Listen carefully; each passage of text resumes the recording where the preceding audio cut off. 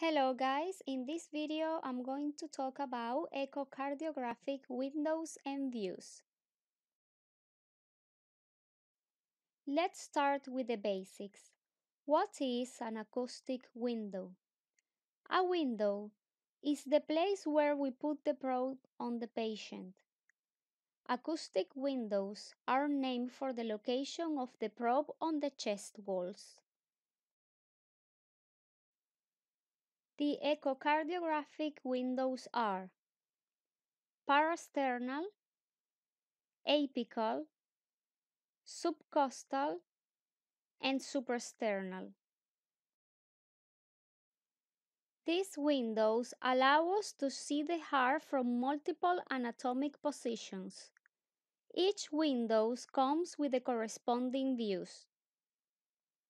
So basically, a window is the place where we put the probe, and the views are the different images we can obtain from that position.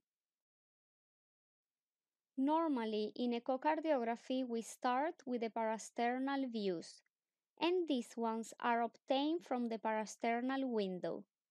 The parasternal views are divided in two: parasternal long axis views and parasternal short axis views.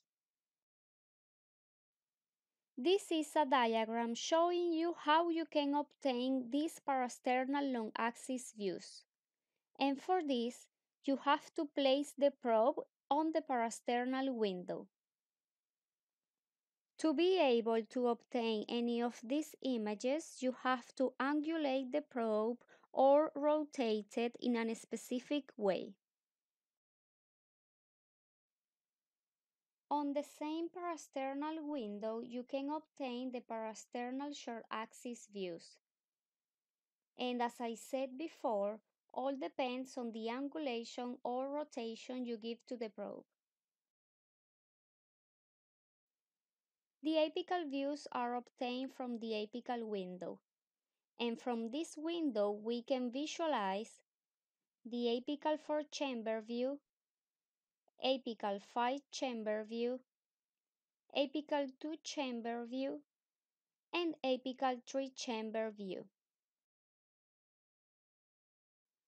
So let's have a look at the views and how to obtain them. First, you have to place the probe on the apical window, and with simple movements you can obtain the apical views. Subcostal views are obtained from the subcostal window. However, in this video I'm going to show you just the classic subcostal view.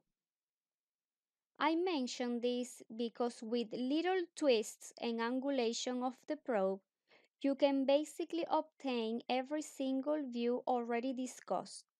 For example, from the subcostal window you can obtain apical 4-chamber view, 5-chamber view, and even short axis views. These extra views are not mandatory, however, they are very handy when you don't have access to the other windows. So here we can see the two classic subcostal views obtained from the subcostal window.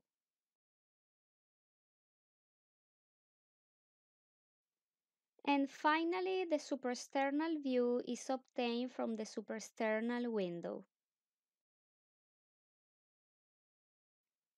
And this is our suprasternal view obtained from the suprasternal window.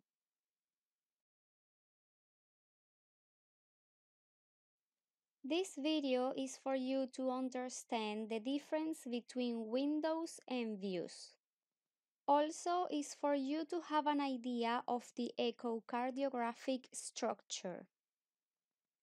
In upcoming videos, I'm going to demonstrate how to angulate or tilt the probe to obtain every single view.